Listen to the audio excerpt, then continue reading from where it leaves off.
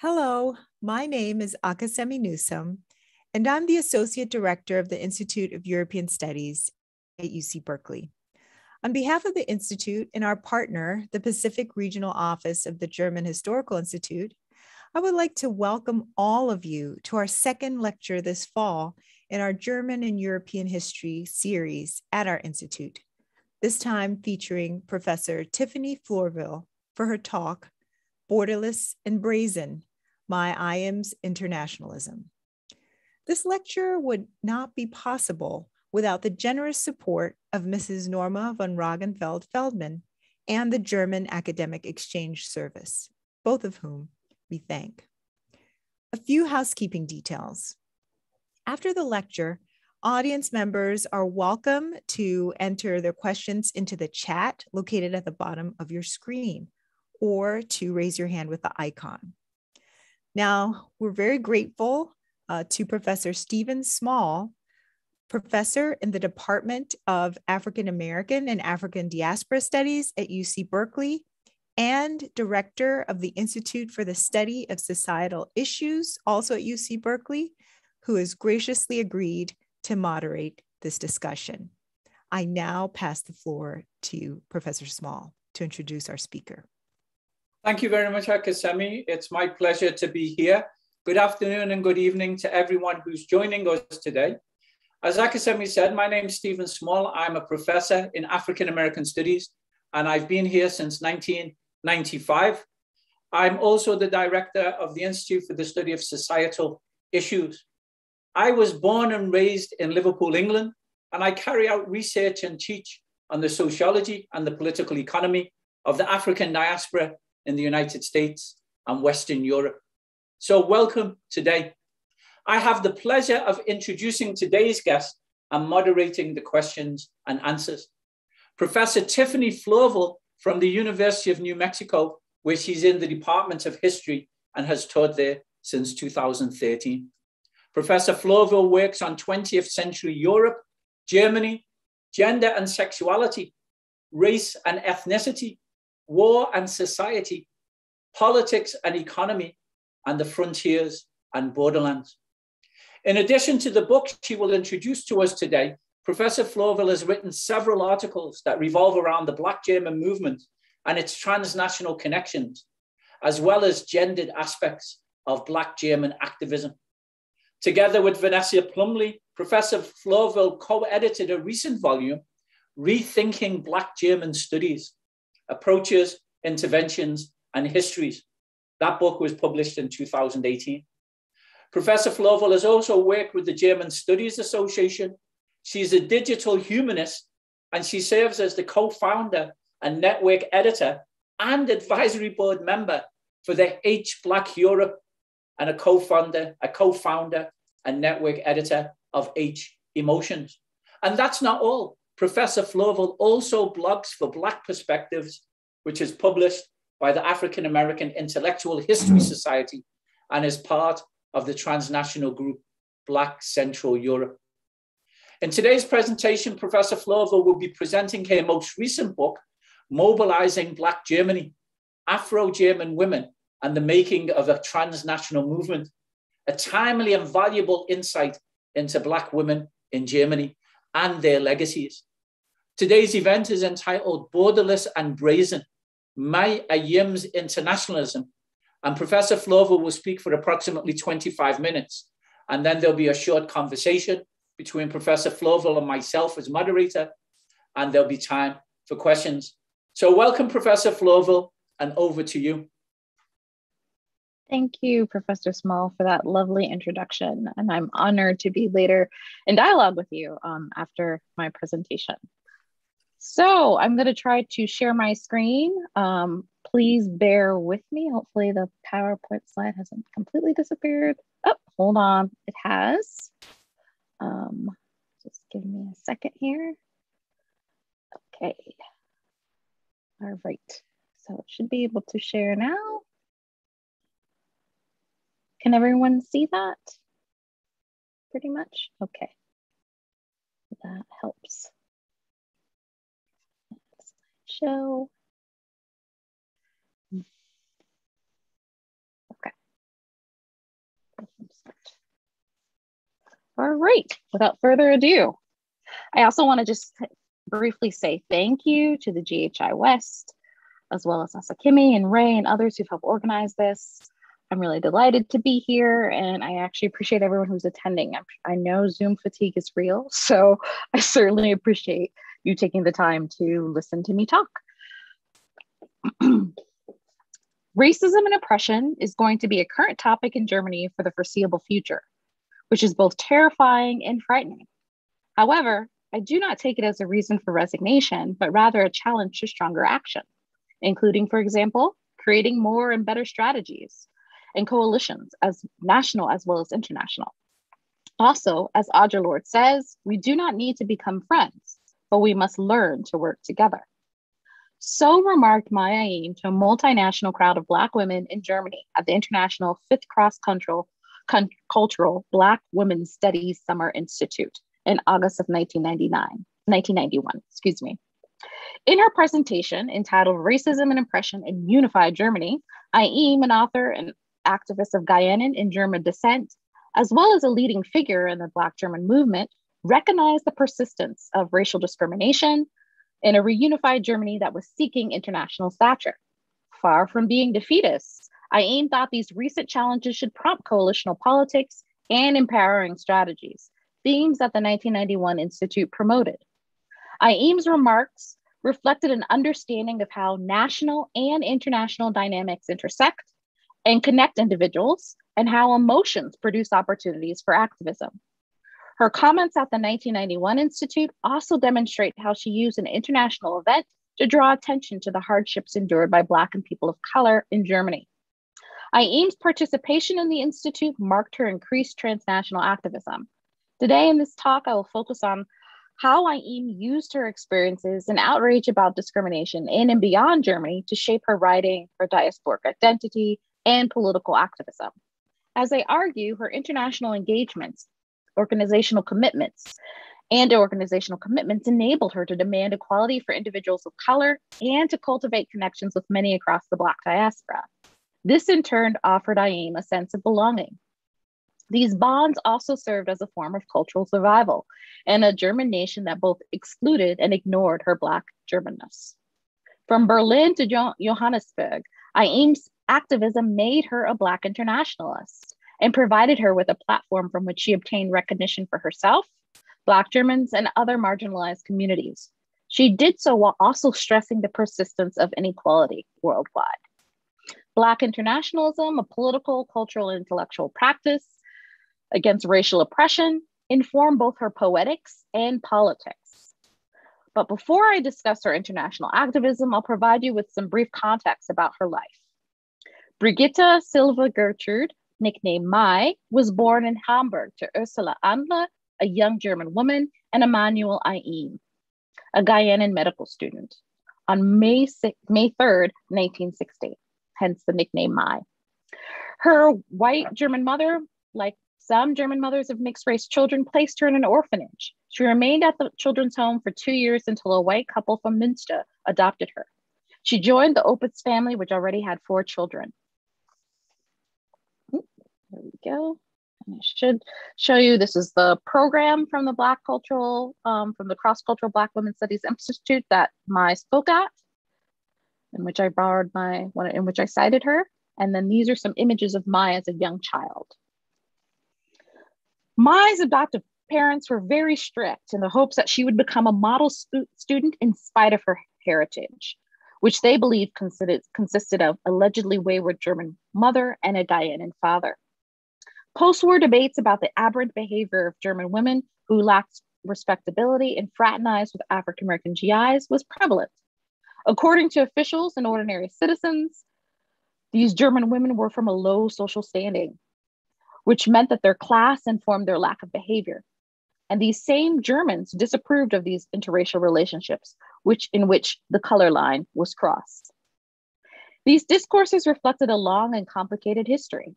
During the French occupation of the Rhineland from about 1919 to 1930, some dated back to 1918, national officials and international activists, including British journalists Edmund de Morel, espoused racist rhetoric that deemed white German women to be helpless victims who were subjected to the primitive or hypersexuality of French colonial soldiers from Algeria, Morocco, Tunisia, Madagascar, and Senegal. These soldiers allegedly existed outside the bounds of respectability, and Blackness by association was coded as deviant.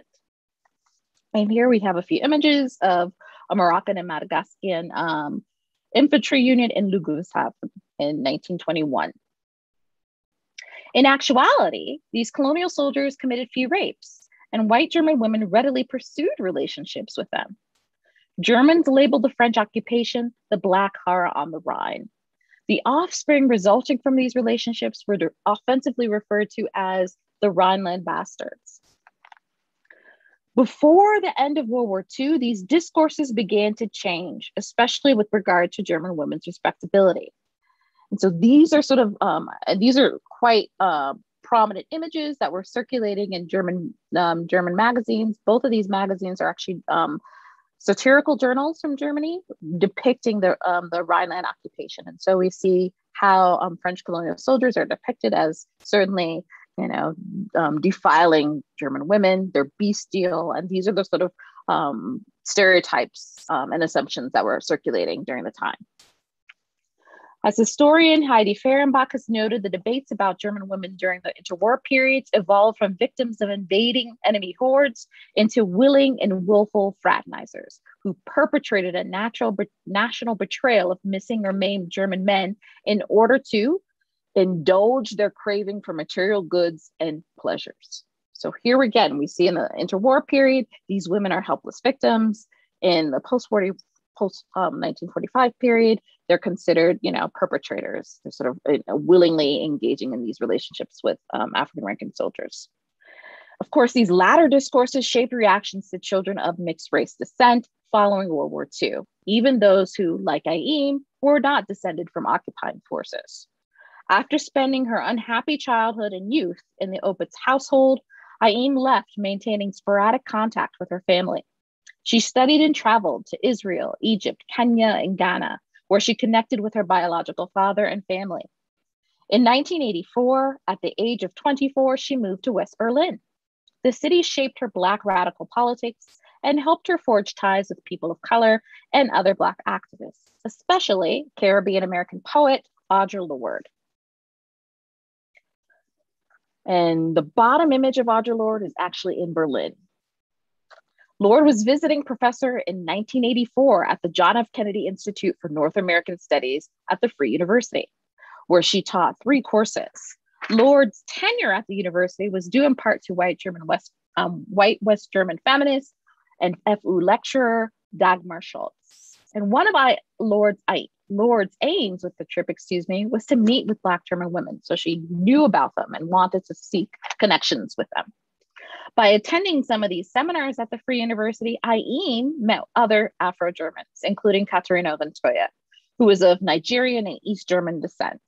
Ayim's and Oguntoya's exchanges with Lorde, as well as with one another, helped them cultivate a new diasporic consciousness, one that led to the creation of a new lexicon with the designations of Afro-Germans or Afro-Deutsche and Black Germans or Schwarze Deutsche, in which they were basically self-styling and making their diasporic identity legible. This empowering new language was also an epistemic intervention that enabled Black Germans to enter the public sphere on their own terms. And here is a great image of Mai has a sort of intricately designed shirt. Audre Lorde is in the middle, and then Katerina is in a black shirt. Given their exchanges, Ayim and Oguntoya, along with others, including David Niadi, Abina Adamako, John Kantara, Eleonora Wiedenroth-Kolabi, and other Black Germans established 2 associations. The Initiative of Black Germans, or ISD, or Initiative Schwarze Deutsche, and Afro-German Women, or ADEFRA, or Afro-Deutsche Frauen. And here there are 2 brochures, one certainly from the regional chapter, both of the regional chapters of ISD in both Munich, and the ADEFRA brochure from 1993. The movement entailed the collaboration of men and women, but it was pioneered and led by Afro-German feminists. Some of those feminists were Oguntoya, Jasmine Edding, Eva van Persch, Elke Jank, and Judy Gummich. And several of these feminists also identified as queer and dealt with a double outsider status as both Black and queer. In many ways, Ayim, along with other Black German women, practice a queer diasporic sense of belonging, what literary theorist Nadia Ellis analyzed in her book, Territories of the Soul. Black German women continually destabilized and defied heteronormative understandings of kinship, the diaspora, and the nation through their activism and embraced an intersectional political praxis.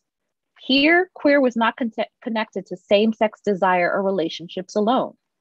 As an early leader in the movement, Ayim produced and shared knowledge that rooted Blackness in Germany and normalized Afro-German identity.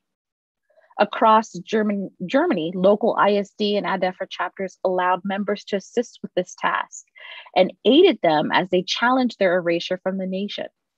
Their modern movement ushered in a new stage of diasporic activism, firmly rooted in Germany, even as it also extended beyond it. Moreover, the groundbreaking Afro-German anthology Farbekennen, Afrodeutsche Frauen auf den Spuren ihrer Geschichte, later published by the University of Massachusetts Press as Showing Our Colors, Afro-German Women Speak Out in 1992, signaled Ayim and Oguntoya's cultural and intellectual intervention and reflected Lord's impact. We have the original book as well as the translated cover of the book. Schultz Feminist Press, Orlando, published the collection in 1986, and the volume included poetry, interviews, autobiographical texts, and Ayim's master's thesis from the University of Regensburg. Farbekennen also represented effective layers of meaning making and knowledge production. In the process, they unearthed a Black German archive of feeling, rendering Black German womanhood visible and privileging their public culture. Farbekennen catalyzed the movement, allowing Afro-Germans to find a sense of kinship and representation. Ayim remained active in the movement by assisting with organizational events, including the Berlin Black History Month celebrations, inaugurated in 1990. Modeled after the annual US observances, by Carter G. Woodson, the BHM served as invented traditions that affirmed the importance of the Black diaspora within German borders and beyond it. It's also provided a source of continuity and sociability within the movement. Her activism in the BHM events persuaded her to make broader connections and identify international issues that both paralleled and differed from the Black German case. Ayim found some affinities with struggles against South African apartheid that resembled European dynamics, including the rise of conservatism throughout Fortress Europe, neo-Nazi violence, and harsh naturalization and immigration legislation. The Black History Months featured seminars, workshops, and other activities and entailed collaboration with local Black, people of color, and immigrant organizations or migrant organizations. And here are two one is the brochure from the first BHM, and the other is a brochure from the 1992 BHM. ISD's BHMs were also a collective form of international outreach, a practice Ayim continued at the 1996 one, sadly her last. She arranged a talk at this BHM entitled "All Women Are White, All the Blacks Are Men, but Some of Us Are Brave, Racism from the Afro-Feminist Perspective," which borrowed its title from the 1982 African American Feminist Anthology. In the presentation, Ayim investigated how racism and sexism manifest themselves in the personal, professional, and political fields, and what strategies can evolve from individual and collective change. She showed the impact of Black feminism as a political tool for Black Germans. Ayim also remained committed to a variety of causes that focus on migrant and Black women as thinkers and writers. For example, she co-created a space for women of color and Black women with the organization Literaturfrauen, or Literature Women, in 1988 with Dagmar Schultz, Iko Hugo Marshall, and others. Litfrauen, for short, catered to authors of color by hosting writing workshops and literature conferences. They also assisted women of color authors with publishing and securing more literary recognition. With the 1991 conference, Fatherland, Mother Tongue, Vaterland, Muttersprache, Ayim fostered lively discussions with participants about women writing in foreign languages and the difficulties that emerged. The conference showed how committed she was to creating vibrant intellectual communities to exchange ideas and share strategies. Ayim participated in anti-apartheid demonstrations, gave presentations in Berlin at different venues about racism, sexism, and colonialism.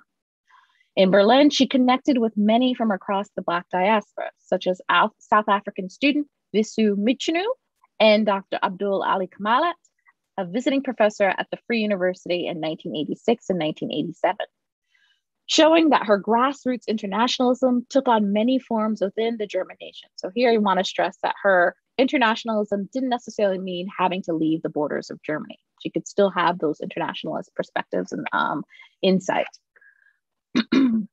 Ayim also derived a key source of political and emotional energy from her writing. It was her poetry more so than her organizing that ultimately gave her international acclaim.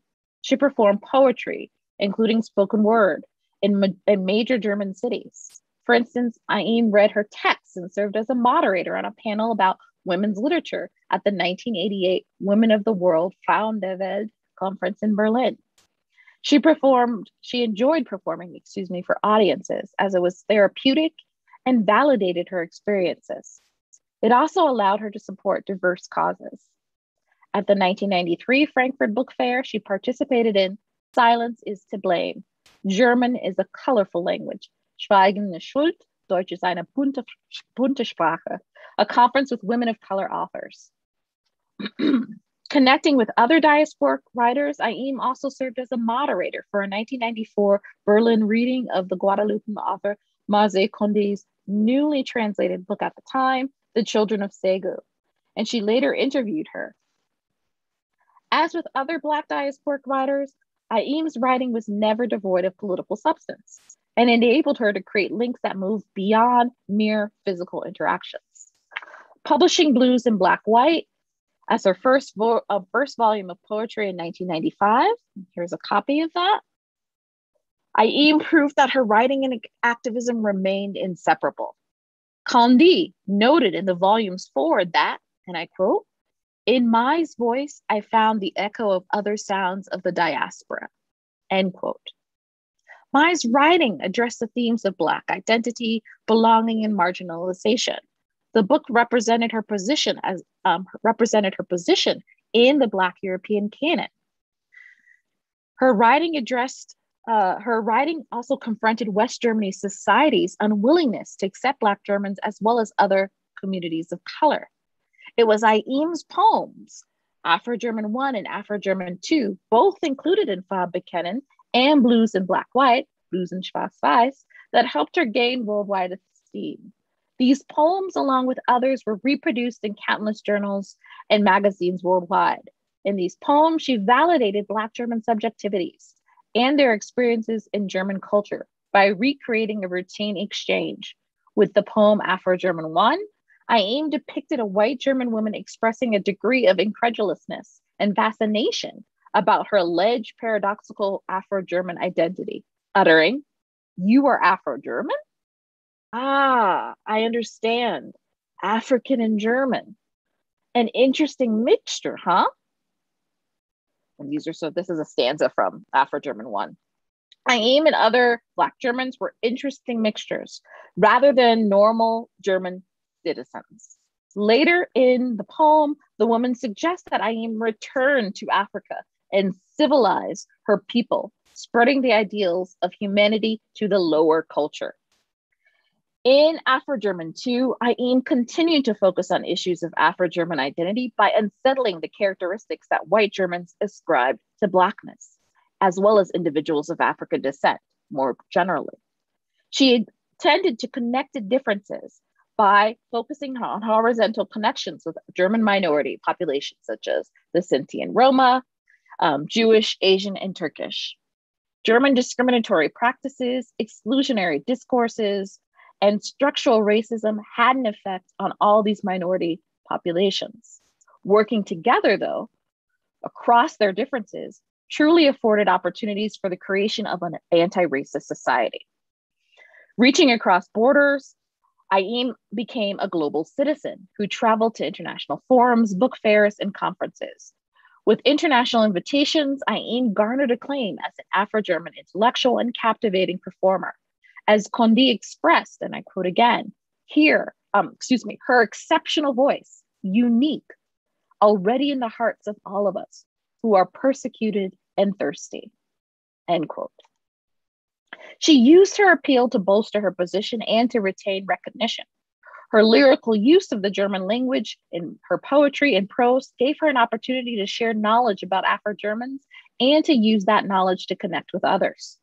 These exchanges also encouraged her to seek further engagement with anti-racist and feminist causes. But this interest did not mean that she was compelled to accomplish some of this work in other European contexts. She promoted collaboration with Black women and women of color throughout Europe. She attended the 1992 African Women in Europe conference in London, conveying appreciation to the organizers. Ayim saw the event as an opportunity to create space for African women to get together and share their experiences and strengthen us in and against a Europe which tries to keep us far from each other and away from power and privileges. This conference, like others, affirmed her desire to improve political dynamics in Fortress Europe, a continent that continued to treat non-white Europeans with hostility and that increasingly made European borders impenetrable to refugees and asylum seekers. Participation in this event was empowering and reinforced Ayim's bonds to women internationally. At the 1994 differences, racism and feminism, differences in power relations among women, political solidarity, feminist visions, you can't say that 5 times quickly, conference in Austria, she interacted with feminist scholars from the United States, such as Ruth Frankenberg and Patricia Hill Collins. These exchanges and her reading from the 1993 edited volume, Distant Ties, which you can see a blurry image of it is the book she's holding in her hand, positioned her as a critical intellectual and thinker. Her involvement in these events strengthened her commitment to engage in dialogues about inclusion, exclusion, and to combat discrimination throughout Europe. To further assist her with these goals, she participated in an event for UNESCO, the Council of Europe's Roundtable on Human Rights and Cultural Politics in a Changing Europe, and the Pan-European Women's Network for Intercultural Action and Exchange. Beginning in 1987, Ayim also became a fixture at the Cross-Cultural Black Women's Studies Summer Institute.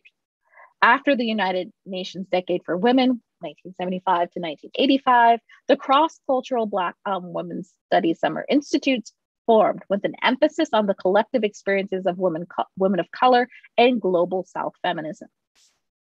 And here again, this is basically, she becomes a part of this organization, which is where she's presenting, which I mentioned in the beginning of the talk. Ayim recognized how the national, continental, and international impacted Black people and people of color at a variety of European venues, including the 1990 Conference on Exclusion and Tolerance, Modern Racism in the Netherlands and the Federal Republic of Germany, the University of Warwick and the Technical University of Berlin's 1993 Conference, Discrimination, Racism, and Citizenship, Inclusion and Exclusion in Britain and Germany.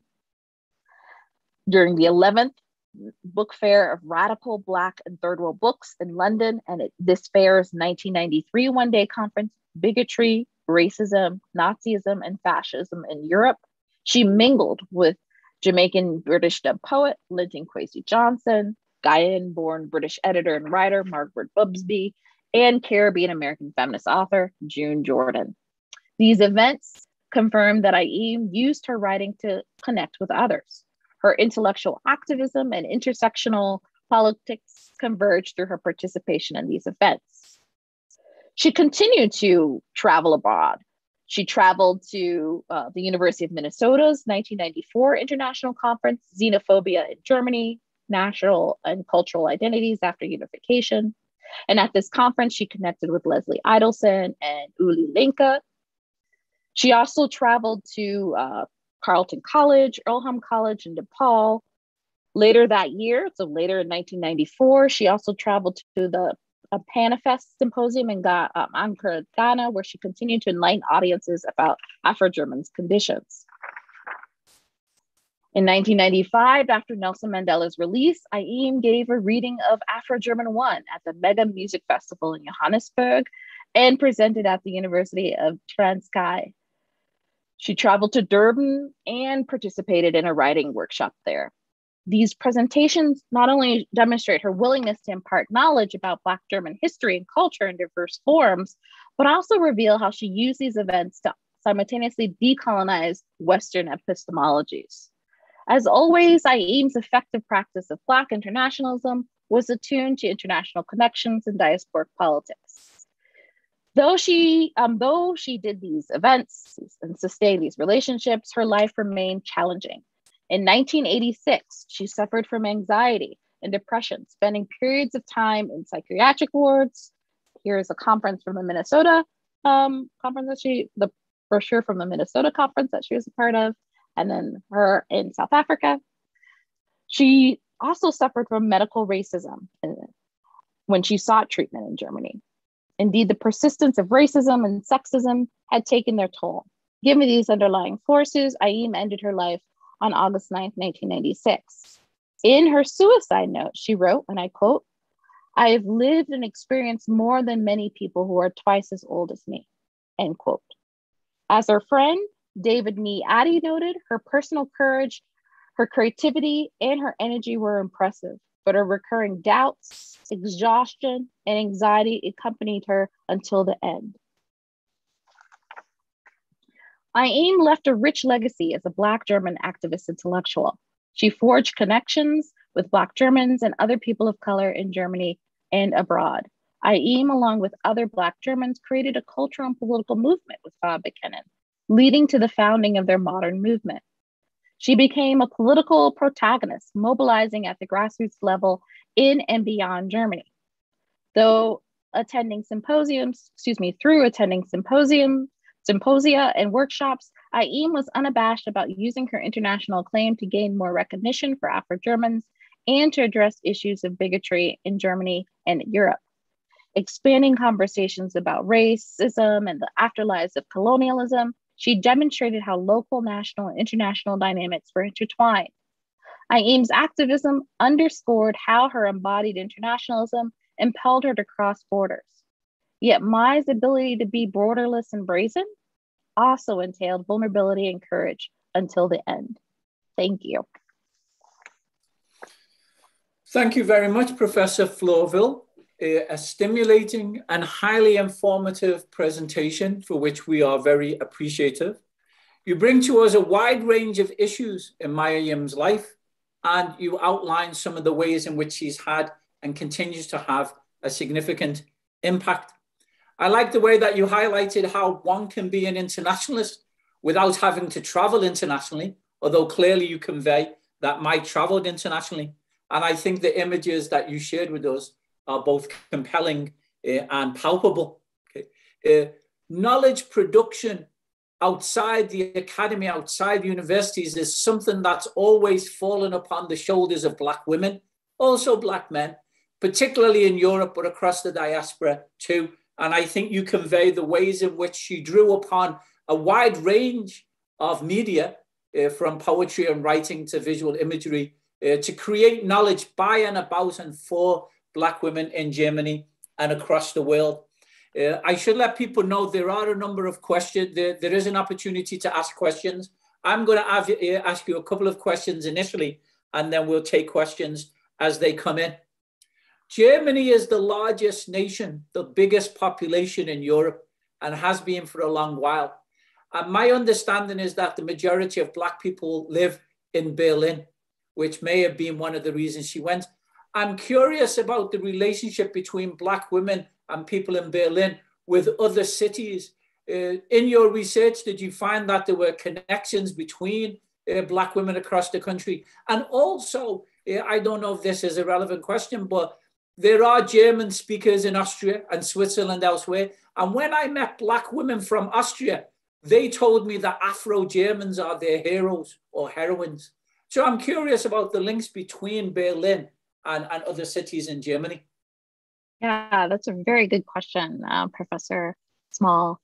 Berlin was a site for Black activism, certainly, and it has sort of larger roots, so sort of longer roots with Black activism. Thinking about diasporic activism in the 19th century and also in the 20th century, during sort of thinking about anti-colonial activism.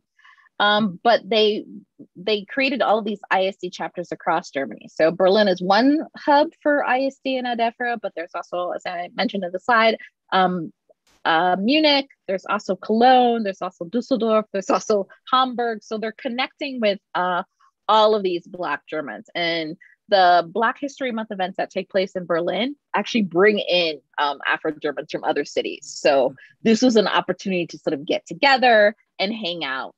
In the larger book project, I talk about a national meeting that Black Germans had annually, where they would meet at different locales across Germany to just have workshops, to just have hair braiding workshops, to talk about, dealing with racism. And so they're really doing a lot to connect with Black Germans across Germany. And they're also connecting with Afro-Austrian individuals. So there's several sort of Afro-Austrians who come over to the national meetings to hang out. There also was an effort to connect with Afro-Swiss individuals. I found some linkages during some research, and so I was like, "Oh, I need to find more about this organization." So there was an Afro-Swiss organization that was created in the 90s called Colors, that also was starting to have this sort of exchange with Black Germans, and they're connecting with Black British women. They're connecting with the British version of Bob Buchanan was published, and Gail Lewis wrote the preface for it. Yeah. So they're connecting to all of these, dynamic diasporic groups across Europe, including Afro-Dutch with like Gloria Becker and so on. And Philomena Assad. So they are not sort of, they no longer want to shoot. They want to sort of break away from their isolation. And so they're very cognizant of forging these connections with all their compatriots across the country.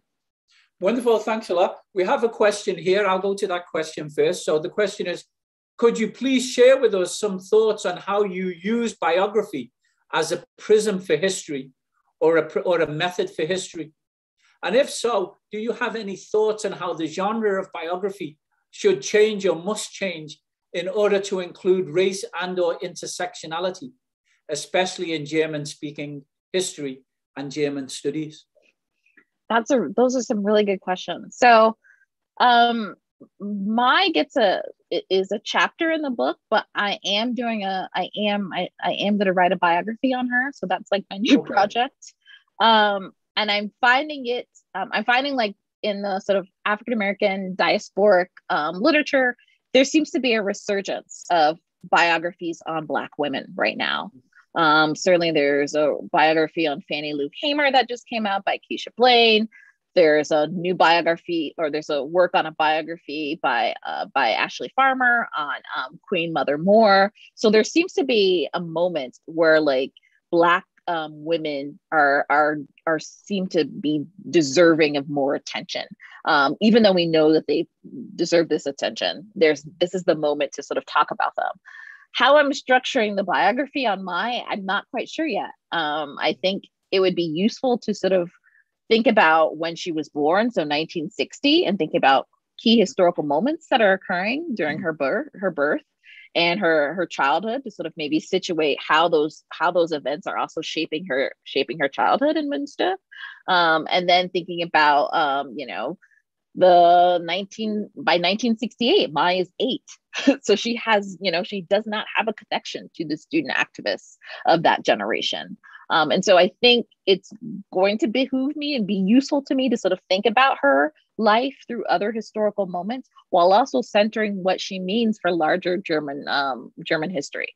Like, what does her life tell us about the silences still surrounding issues of race in the German context. So that Black lives have always mattered in Germany, but are still not perceived to matter.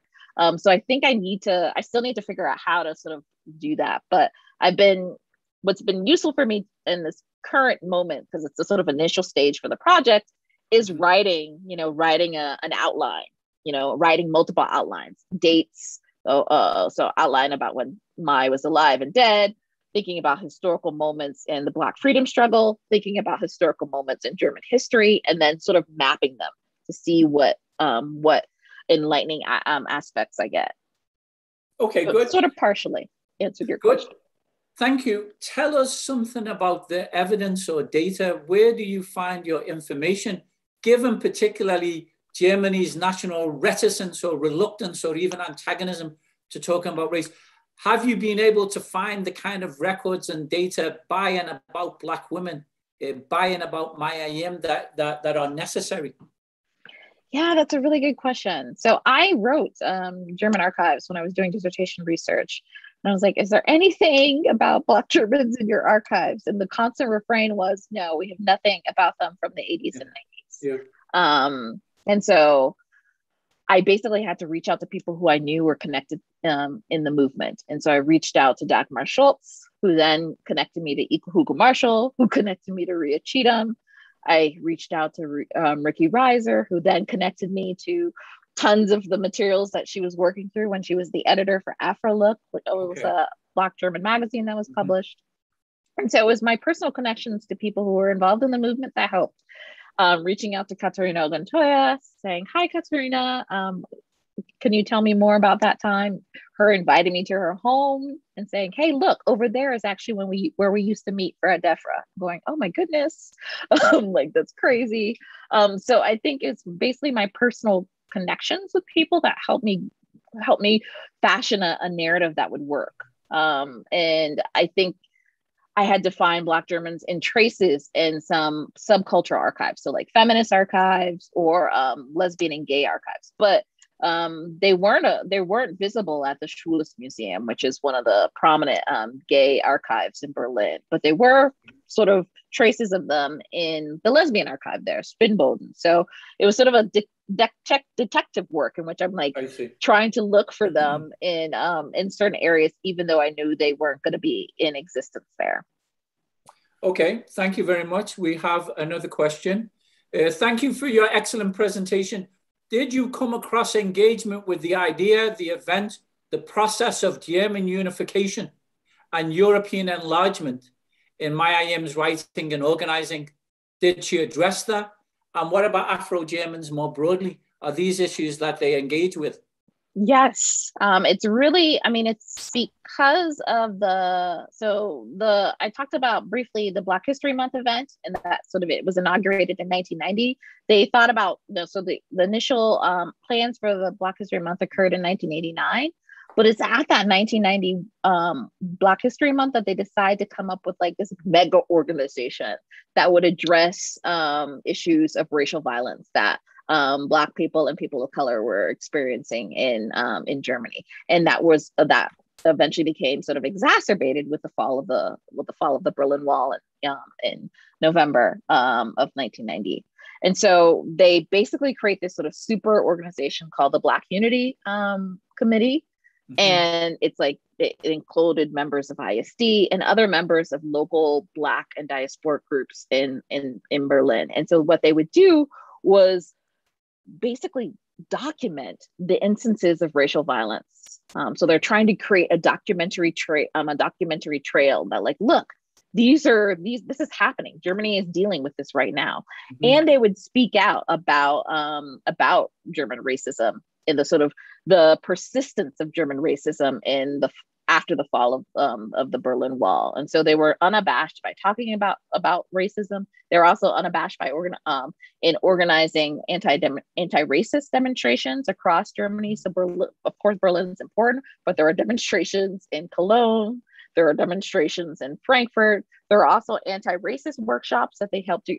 They received funding from the World Council of Churches in Geneva to pursue anti-racist training and workshops to help change the atmosphere and change what knowledge people had in Germany. So they're very cognizant of like the uptick in ethno-nationalism in the early 90s, and quite honestly even today. So they're very much keen about talking about stressing racial profiling as an issue in Germany. There's a racial profiling campaign and the like. So that hasn't disappeared even within the movement. So they're very much about sort of stressing, look, Germany, this is racism.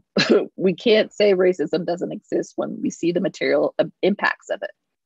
Okay, thank you. We have another question here. My question is, the person says, relates to internationalism, community building, and in some sense, citations.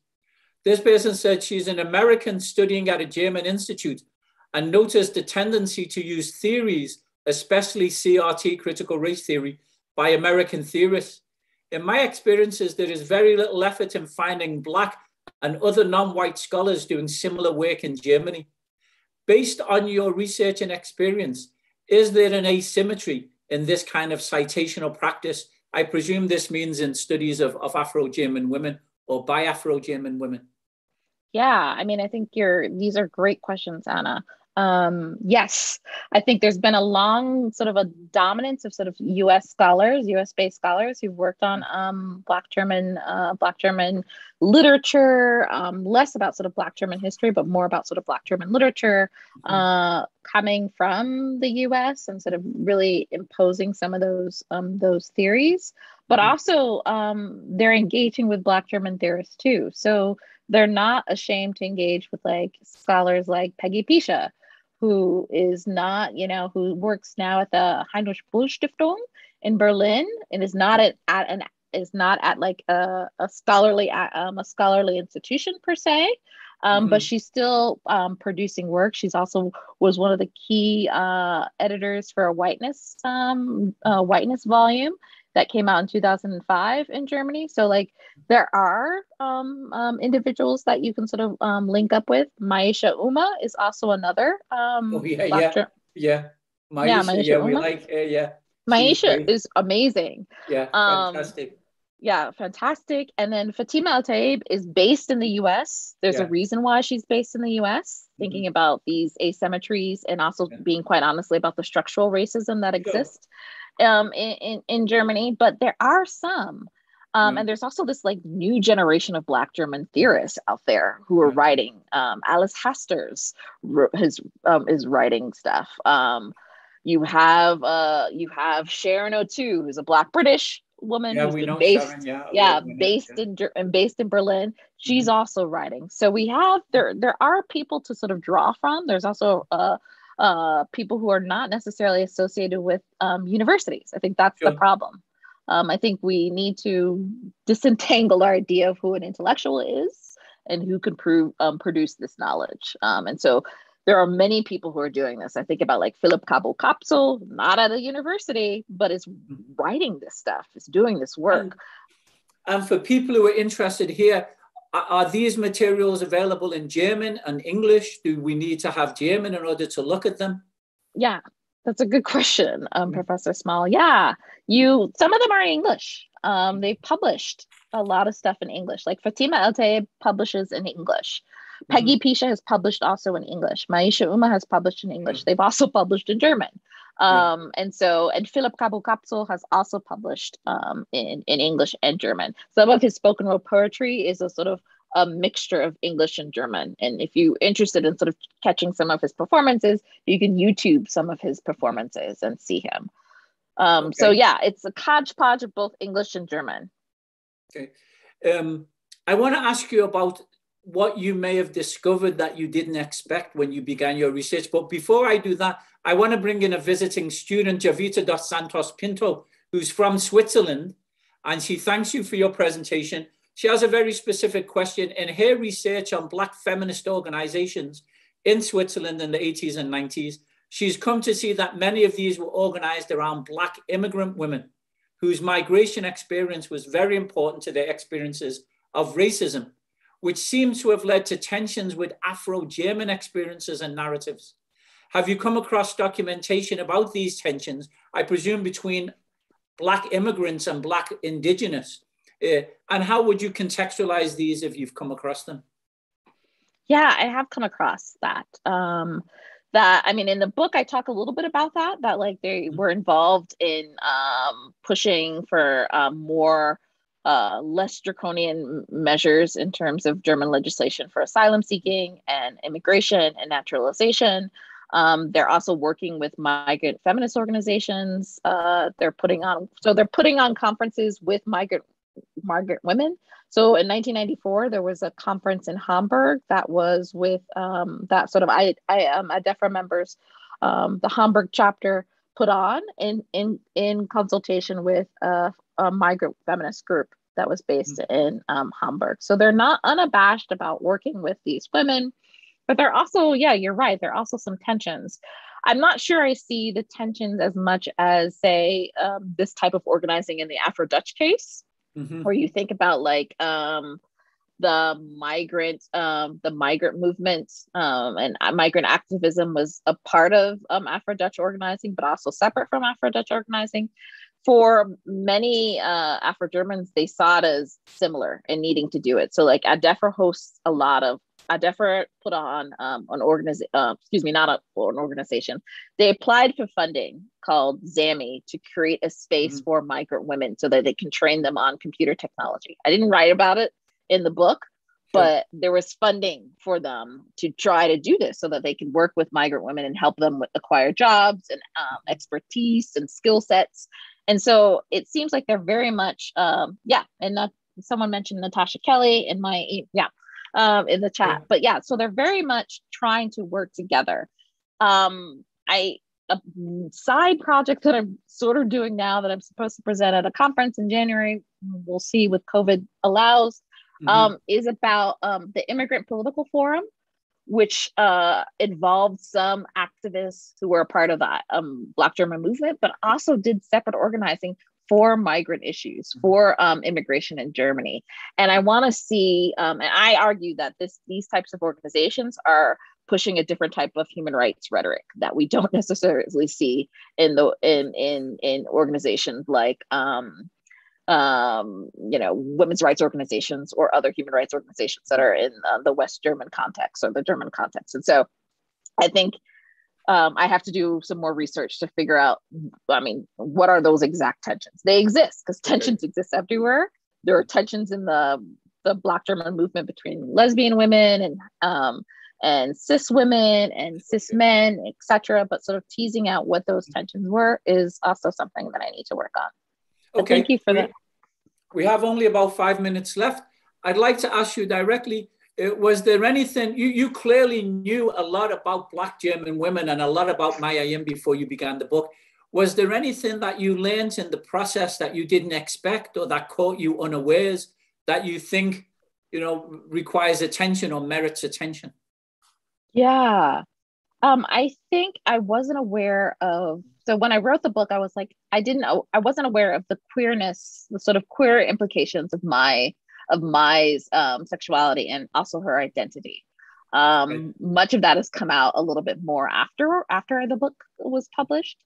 And so that's part of what I want to do with the biography is focus more so on that, as well as her sort of mental health issues. I recently discovered that there was a suicide note. I had no idea about that when I wrote the book. And reading a new book about her, I was like, what? A suicide note? So I need to find the police records. I need to do, I need to do some more sleuthing. And then a second thing I think that surprised me about the project was, I knew I was focusing on like writing and, how they disseminated these materials, but I really didn't understand how intellectual they were until I was writing the project or revising the project. In which I felt like, oh my goodness, they're disseminating and producing knowledge. How can they not be perceived as intellectuals, especially in a German context that privileges thinkers and philosophers and the like. And so, yeah, exactly. So I was like, I have to really stress that they are, and they remain to this day, intellectuals in different ways. Well, look, thank you. We have about 3 minutes left. I found this very stimulating.